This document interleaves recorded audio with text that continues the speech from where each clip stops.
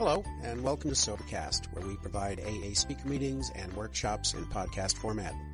We're an ad-free podcast, and if you enjoy listening, please help us be self-supporting by visiting Sobercast.com, look for the donate link, and drop $1 or $2 into our virtual basket. We hope you enjoy the podcast. Have a great day. Hi, my name is Mike S. I'm an alcoholic. It's good to be here tonight, and it's good to be sober. It's nice to be back at your group. And Barry, thank you for inviting me to come here tonight. Let me get some preliminary things out of the way. This is a sad note. I woke up with a cold this morning. Thank you. I wanted a little sympathy. And, and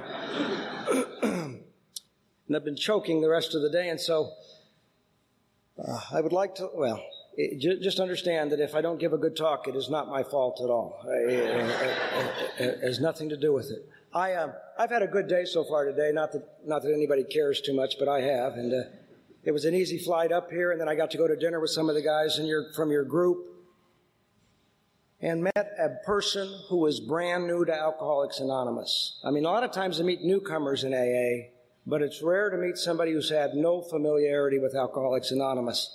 And I'll tell you, it brought back a lot of memories for me, because as I will tell you in a few minutes, I guess I'm going to tell you now, I didn't like Alcoholics Anonymous, and I didn't fit in well here, and I didn't feel comfortable here. And then I ran into somebody else who was new to this group tonight, and I watched how nervous she was coming in, and again, it brought back memories to me. You know, sometimes when I hear AA speakers talk, they talk in past tense, like all of that is just behind them. But I'm going to tell you a couple things about me. A lot of the things I'll tell you about in terms of my defects of character or fears or just screw-ups are current, present-day deals, okay? I talk about some characteristics that I believe are related to alcoholism, but I'm not real sure of that. Sometimes I think maybe it's just mental illness, and I'm not sure if it has anything to do with drinking or not. And you'll recognize them as I speak. I've been sober since May the 30th, 1980, so I've been sober a little over 27 years. And happy birthday, by the way, to those of you who took cakes tonight. And I'd like to welcome those of you who are really new here. You know, they asked for the hands in this meeting of the people in their first 30 days of sobriety, and there were a lot of you. But there was a man who used to speak in Southern California when I was new, and he would come into our meeting, and he would always get up and he'd say, they've asked for the hands of the people in their first 30 days of sobriety. Can I see the hands of the people in their last 30 days?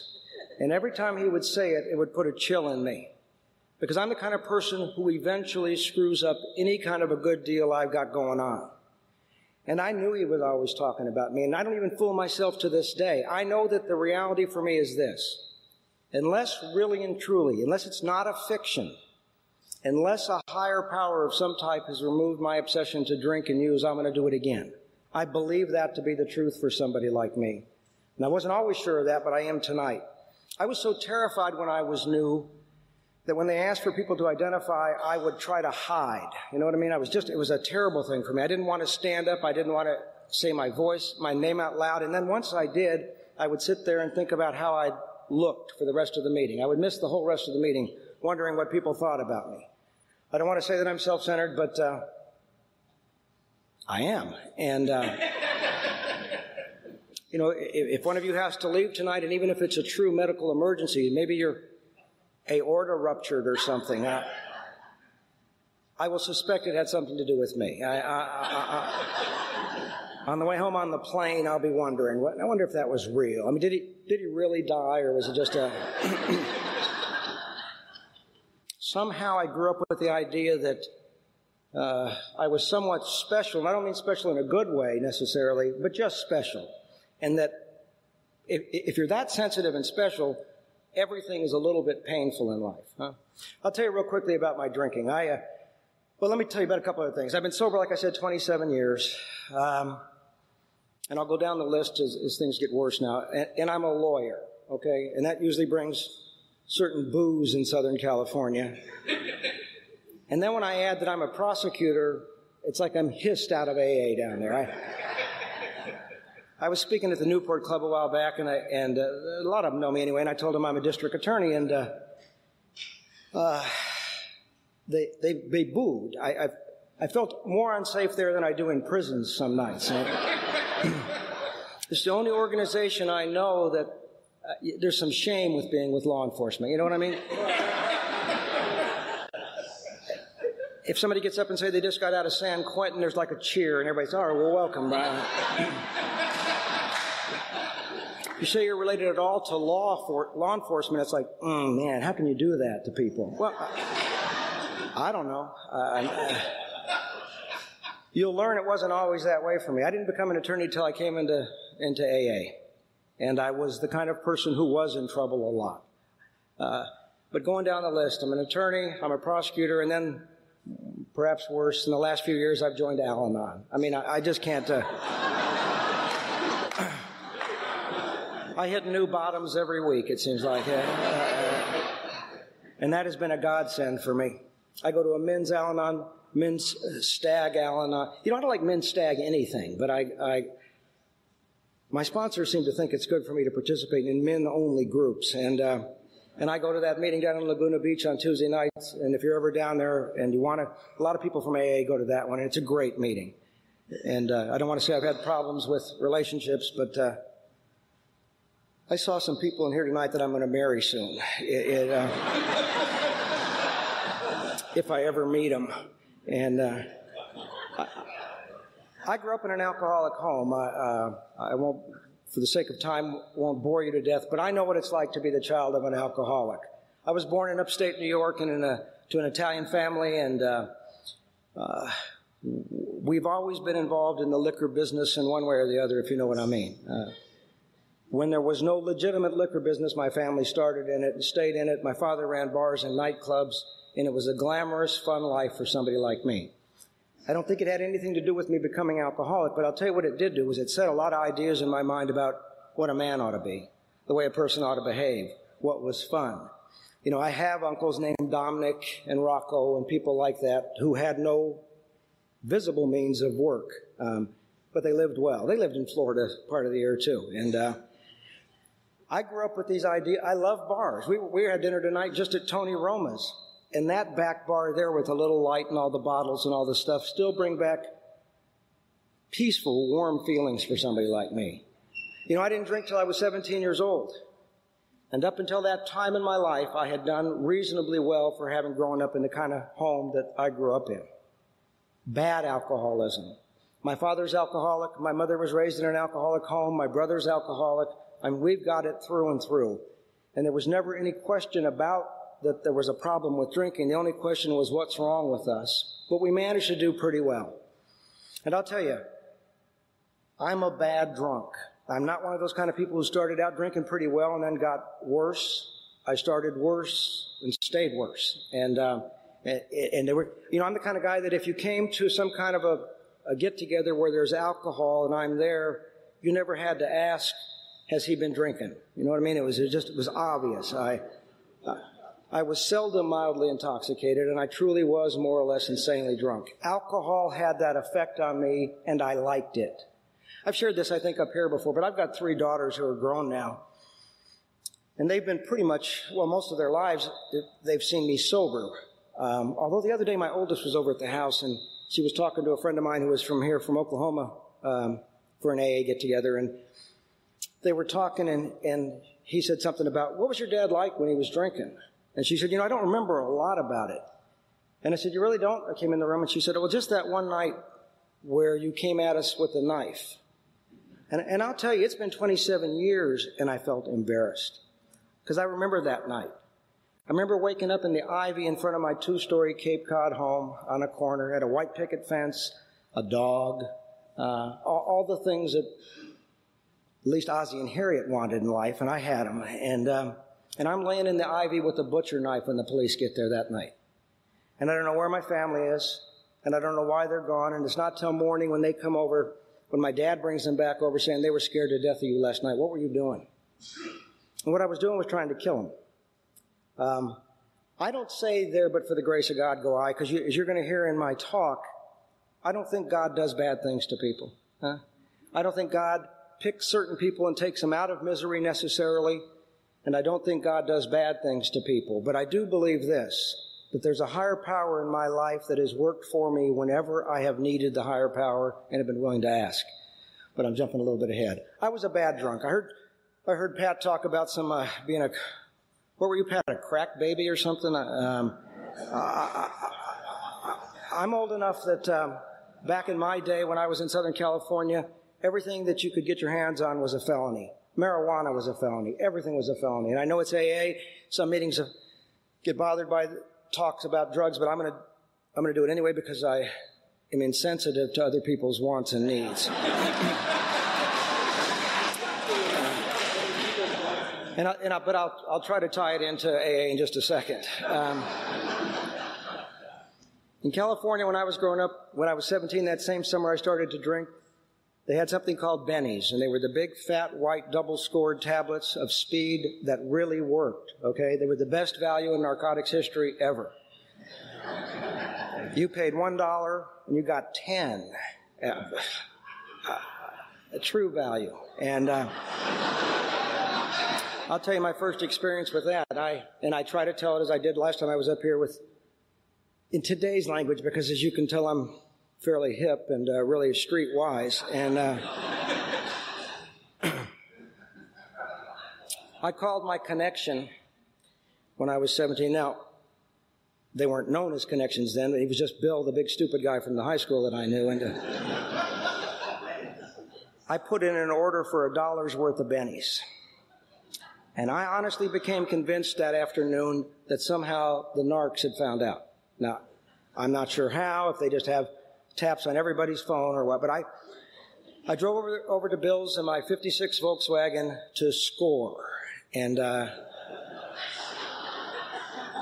I had to make moves all the way over there to lose the police, to lose the tail. I mean, I turned off my lights, I hid in people's garages, my car had pulled. It took me 20 minutes to go about 2 miles, and I finally got over there. And he was terrified. He came running out of the dark. He said, I couldn't get you the bennies, but I got you something else. He said, you have $5, which is all I happened to have. And I gave him the $5, and he gave me this little tiny silver packet, aluminum foil packet. And he said, this is called methadone. It'll do the same thing. Now, methadone was just the grandfather of methamphetamine. And he ran before the FBI got us, and I sped away in my 56 Volkswagen, which I point out can't be true, can it? You can't speed away in a 56 Volkswagen. It's like driving a car from the Autopia. You just kind of at Disneyland.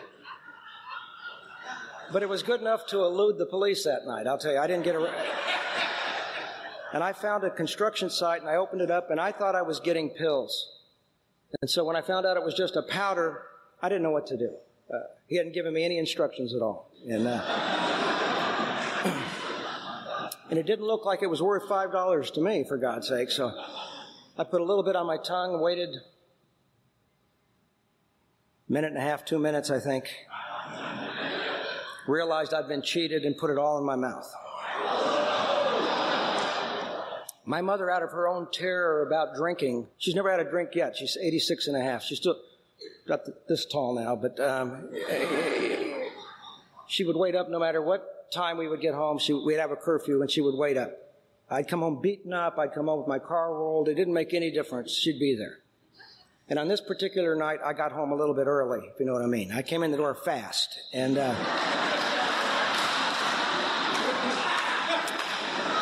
my dad was there, too, that night, and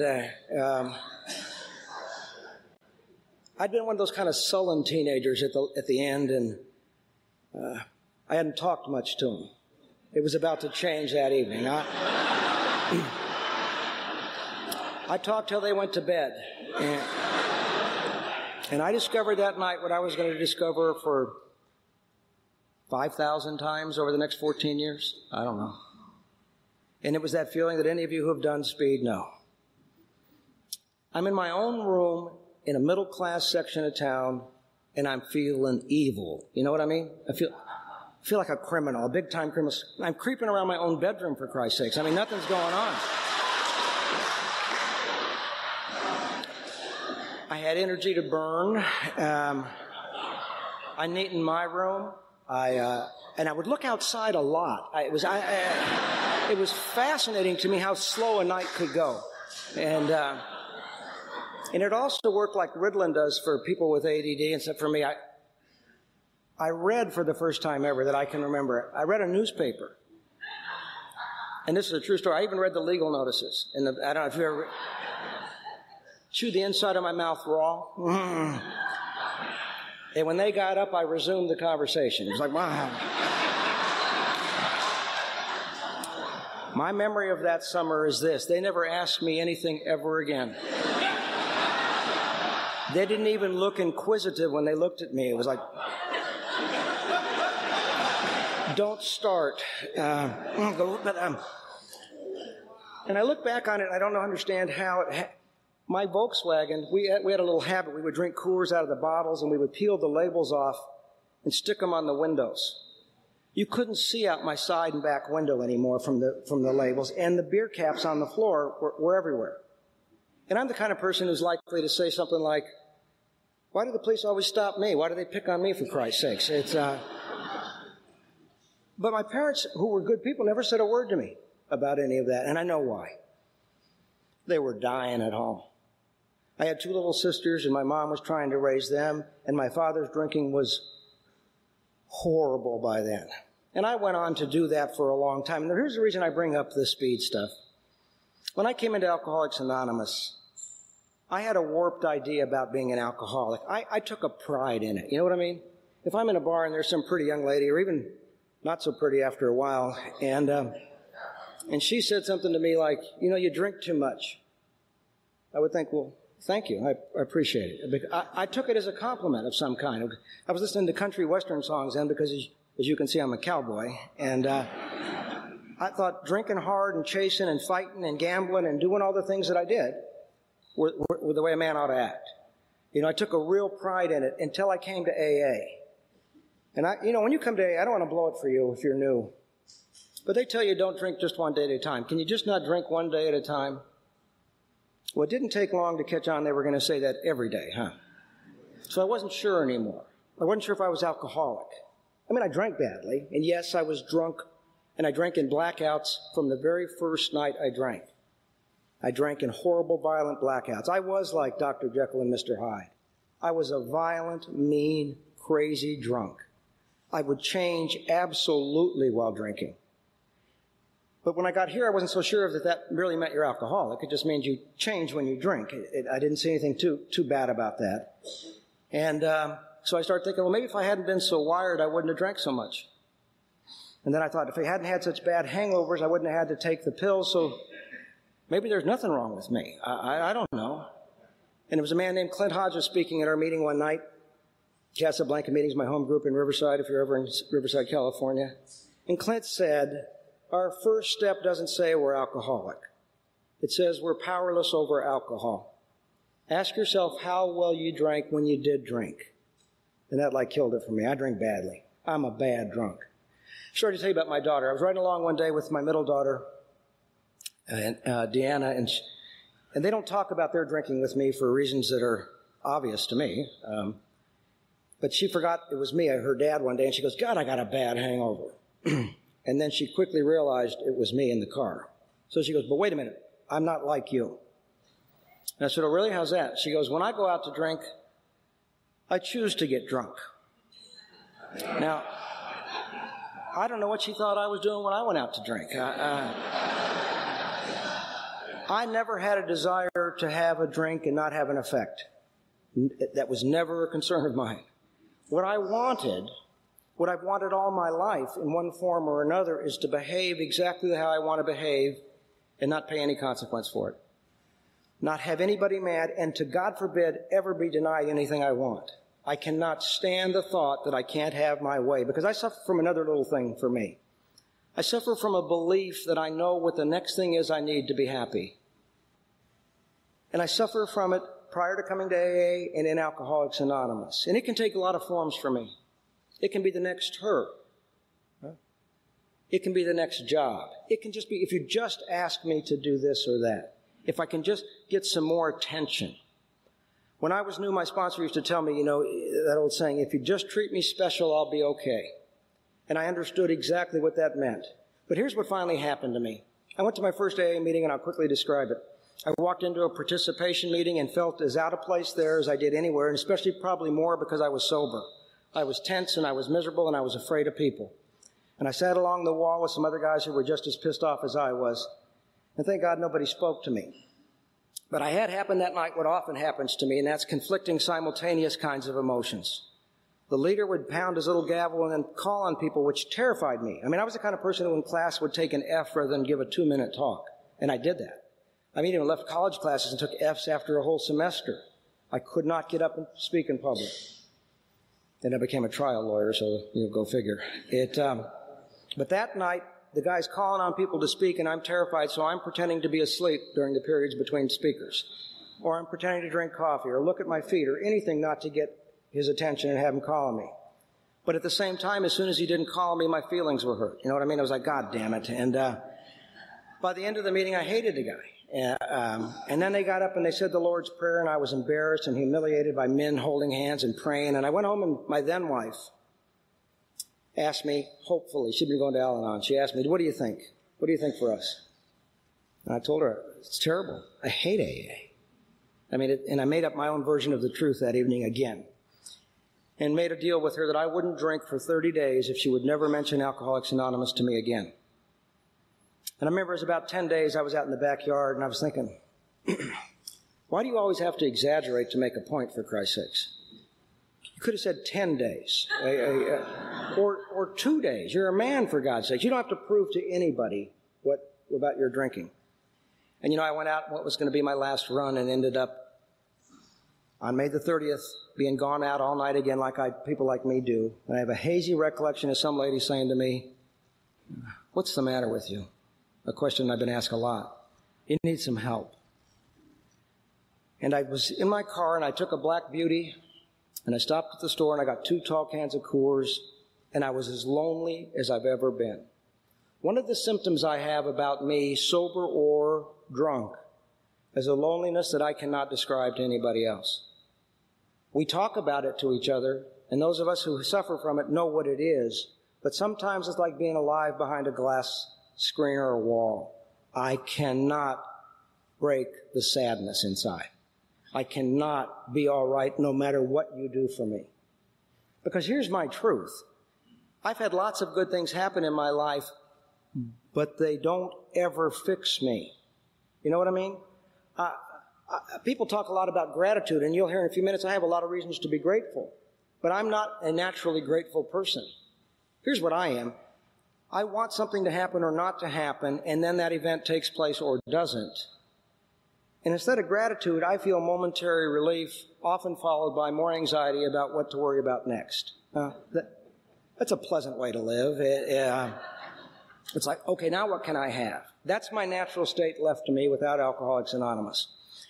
But I was drinking that morning, and I just got buzzed enough to go by that hospital where I went to my first meeting, and I hid 1 can of Coors in the hedges for a snack for later that day.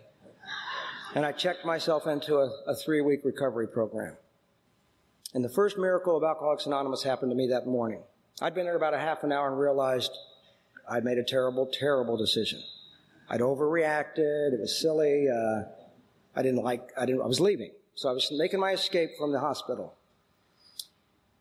When all of a sudden, a man that I had worked with before, a man that had gotten me arrested, I thought, before, came around the corner. His name was Jim Harrell, Jimbo.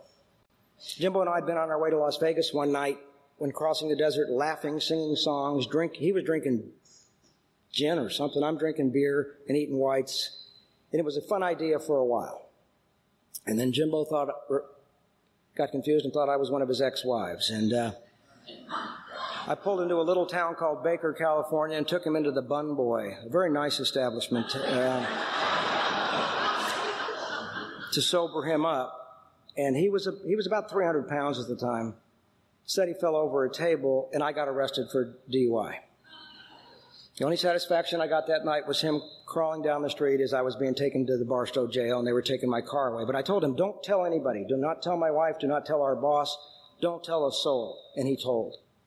And I never, ever spoke to him again. Ever. And he didn't live in Riverside. and I'd lost track of him. I knew he was a bad drunk. Jimbo was always a worse drunk than the rest of us. And that particular morning, I'm making my escape, and there he is. And he comes around the corner, and he put his big, fat, hammy arm around me. And he turned me aside, and he said, come on, you're going to be all right. He said, I've been sober for almost a year. It's going to be okay. And he walked me back in. Now, let me tell you what's so special about that to me. He told me later that he was on his motorcycle driving down the 91 freeway through Riverside when he had an urge to call my house to see if we were okay. We had not had contact. There were no cell phones then. He went to a payphone, called the house right after the hospital had called to tell my wife I was in there, and she told him. And he said it didn't sit well with him. He was worried about me, so he drove over there. Had he been a minute later, I would have made my escape, and probably had a really good life by now. And but I stayed in there, and you know what? I'm living proof you don't have to have a good attitude to stay sober and to have good things happen. Thank God. Because I was one of those crummy patients. I've explained to you before how petty I am. On Sunday nights, they would always have the Health and Institutions panel, the H&I panel, come in. And it would always irritate me for two reasons. One is they made us shut off the TV, and the other one was because it was always only one guy. And so I would explain to the other patients, that's not a panel. That's just one person. And the other people would say things to me like, shut up. And we were in there the last Sunday night I was going to be in there. I was getting out on a Tuesday, and the panel was up there blabbing like I'm doing, blah, blah, blah. And I was daydreaming like a lot of you were doing. And he said, you want to know what I found in Alcoholics Anonymous? And I thought, no, I don't want to know. I knew what he'd say, right? What was he going to say? He found God? Found friendship? Maybe he found a potluck somewhere, huh? I didn't need any of it. But he said it again. Do you want to know what I found here, which truly irritated me? And he said, I'm going to tell you. And I was thinking, then why did you ask us twice? I was focused on him. And he said, what I found is a higher degree of mental comfortableness. He said, I have peace of mind. And he talked for a few minutes about his life. And he said he was going to go home to a wife he wanted to be with. He was going to get up in the morning and make his lunch and take it to his work. He was a butcher. That he was going to have breakfast with his kids because he wanted to. And he was going to go to work and then come home to his family because he chose to do that. I can't stand being a member of anything that is forced on me. And he was talking in a calm way about his life. And he said, I'm going to have supper with my family because I like being with them. And then I'm going to go to a meeting, and I'm going to smoke cigarettes and drink coffee and be with my AA friends, and I've never had it so good. And he stunned me. All my cool friends and I had nothing that he had. I've never had peace of mind left to myself. And I have struggled all my life alone to figure out what the answer is in order to have peace of mind.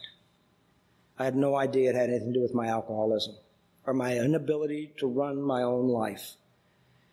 That night I went back to my room and I started to read the big book, Alcoholics Anonymous, and I read it today, and I read it frequently, and it still talks to me the same language that guy did about a peaceful, comfortable way for somebody with my kind of emotional makeup to live. And you know what? Most of the spiritual ideas that I've been taught here are nothing new. I mean, we were talking earlier about the need for recognition and attention and stuff. Most spiritual leaders of the old-time variety that stand out or have written a lot and talk about things about a destruction of ego. Bill Wilson wrote a lot about humility, About humility.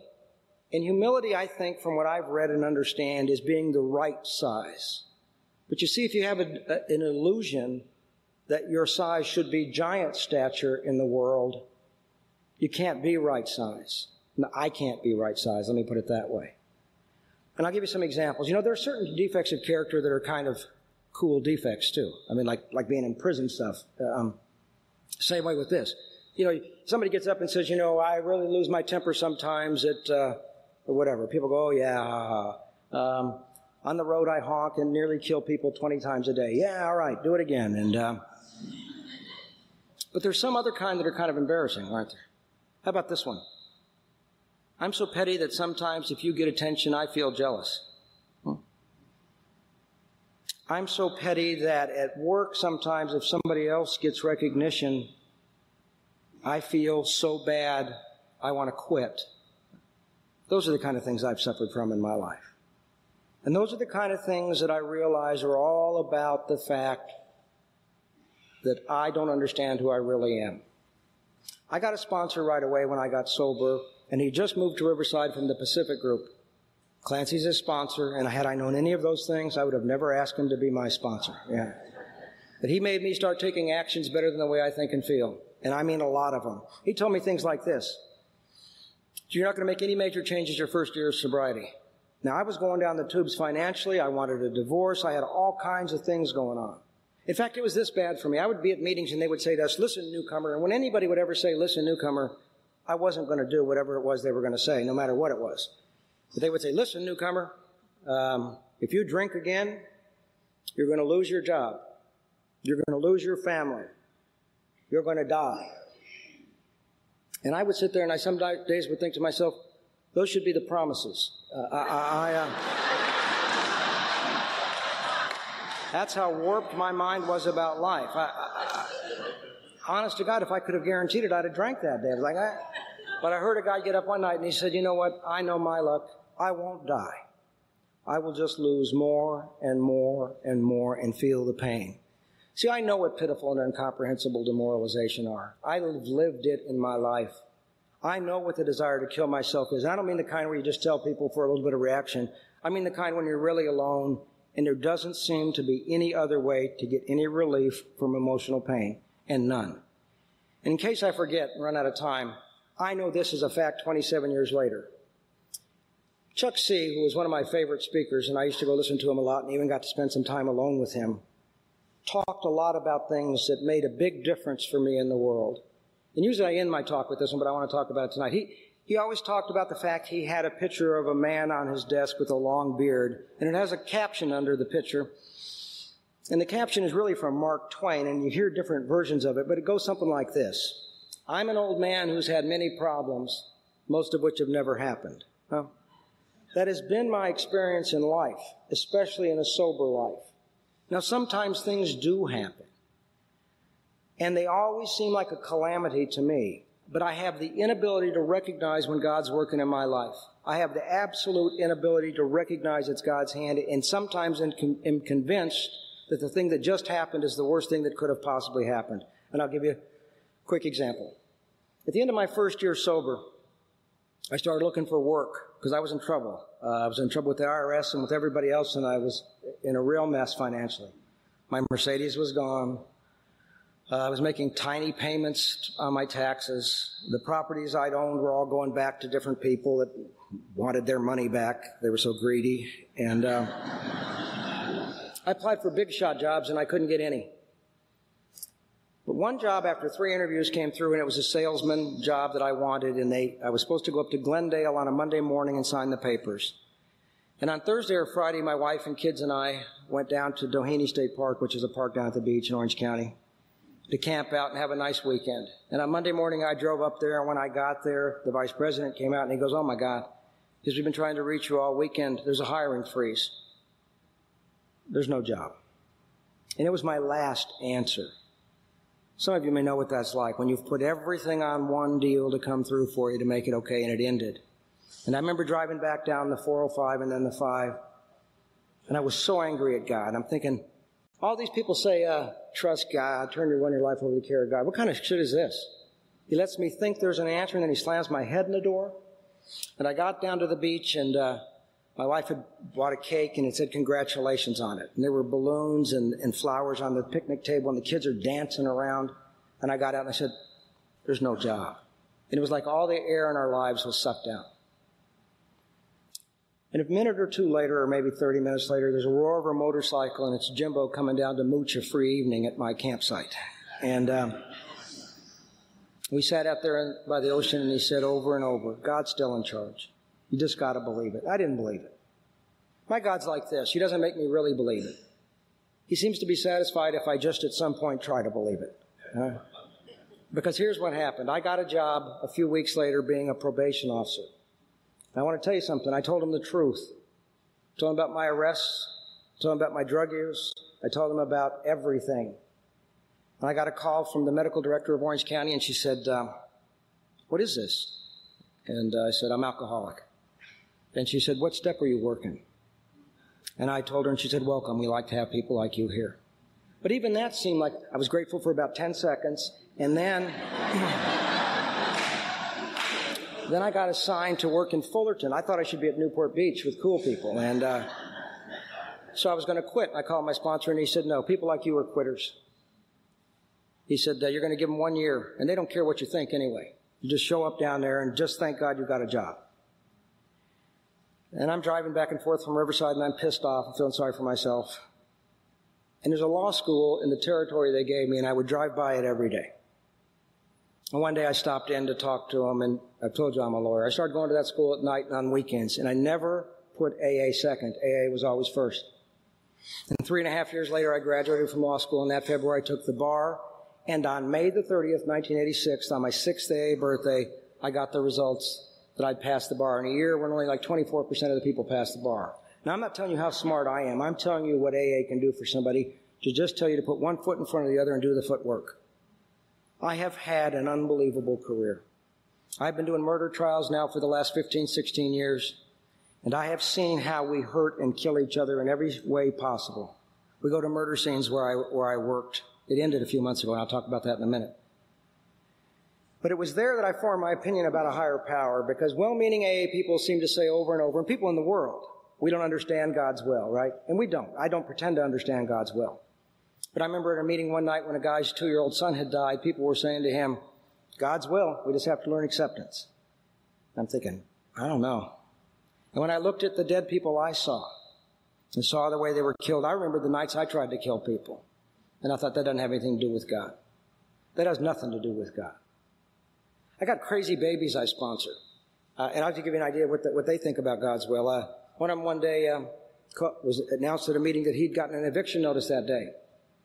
And then he followed that up with, well, it must be God's will. He's trying to teach me a lesson.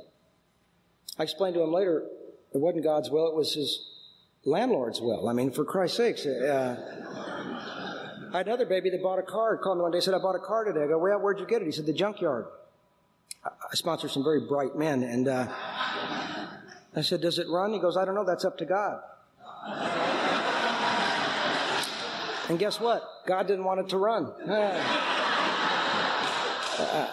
I don't think God... Now, please, I'm not trying to tell anybody else how to believe. I could not turn my will and my life over to the care of God, who periodically, for instance, says, not today. I want the battery dead. I don't think God does bad things to me to teach me a lesson. Here's what I believe for me. The higher power does things for me and takes care of me no matter what when I rely on the higher power. And at the times that it's the darkest and I can't see a way out of my predicament, it always works out. And the reason I come to meetings is to get hope. Because I believe this. You tell me over and over, clean house and trust God. And to date, that has worked every time. But when a new thing happens, I cannot remember it by myself. I lost my job recently. A new DA came in, and it was time for me to have to leave. And I'll tell you, I knew I was attached to that job, and I liked it a lot. But the pain was horrible after a while. First, it wasn't too bad. Kind of nice. Went on a cruise, did some stuff. But I didn't realize how much I identified with that job. I was running around playing cops and robbers and carrying a gun and doing all that was such an exciting thing for me. And it ended. And so I figured, okay, it's always worked before. The higher power just step in. I'll have some sign soon. It hasn't worked yet that I know of, but here's the deal tonight. I've been around long enough to know I don't have to throw in the towel. The other thing I didn't tell you is I may never have to work again if I don't want to. When I came in here, I was so broke. I have a retirement now that, and I'm not telling you that in a bragging way either. It's like this. Chuck C. used to say a couple of things that were real important to me and still are. He would say the measure of our anxiety is the measure of our distance from God. And I would think, oh my God, I must be quite a ways away then because I'm anxious. But it would always bring me back to remembering this. Either God is or he isn't. What am I going to do? And he would say it like this: either I'm going to run my own life and take the consequences thereof, or I'm not going to run it and take the consequences thereof. Now, there are things I can do to change my situation today. But here's the problem with somebody like me. When I'm at a meeting and people are saying, just do the footwork, just do the footwork, I go, yeah. And I get in my car and I don't know what the footwork is. I don't have a clue what it is. Because I always believe that the result ought to be what it is I'm pushing for. And yet, by experience, that has not always been the case. Sometimes it is. You know, I have a good life today. I've had a wonderful week. I've been involved in AA for the last 9 days at different functions, and I got another one tomorrow night. And my life is truly good. I don't have one want unless I stop and start to think. I'll finish up with this. There was a girl who came from the La Jolla speakers meeting not too long ago, spoke at my home group, named Kim. And she had a line that I thought was great. She talked about some bad behavior she had done in sober. And I've done that kind of stuff too. It's a shock, but I have. And she said, you know, her sponsor told her what my sponsor told me. You can do anything you're willing to pick up the tab for, as long as you don't drink. But she said, you know what? We don't always know what that tab's going to be, do we? And that's a very true thing. I can take any action I want to take today. And the tab may be drinking again, maybe not. But there will be a tab if my behavior is not in line to what my conscience tells me. I pray every day. I talk to the guys I sponsor every day. I have a sponsor and talk to him, Cliff Roach, on a regular basis. I go where I'm asked to go and I do what I'm asked to do, not because I feel like I'm some kind of AA missionary or saint, but because I want to be happy, joyous, and free. I want to have what that little man had, the panel had. I want peace of mind. And tonight I have it. Thanks for letting me share.